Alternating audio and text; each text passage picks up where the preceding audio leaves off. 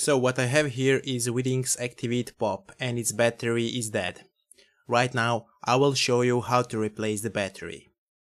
First you need to take your box and open it up.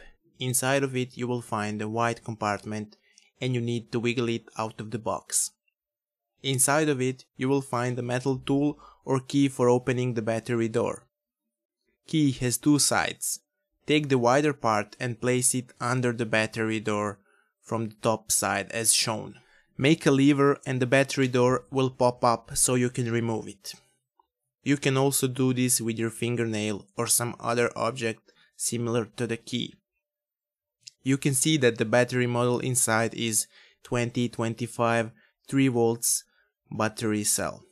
Take out the old battery as shown and open a new battery from its package.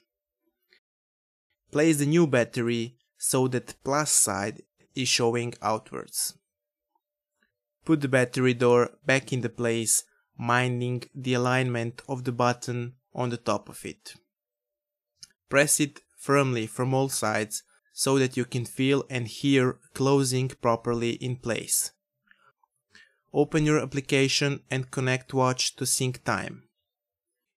If you enjoyed this video, please press the like button and consider subscribing. If you have any questions regarding this watch, please write a comment below this video. Thank you for watching.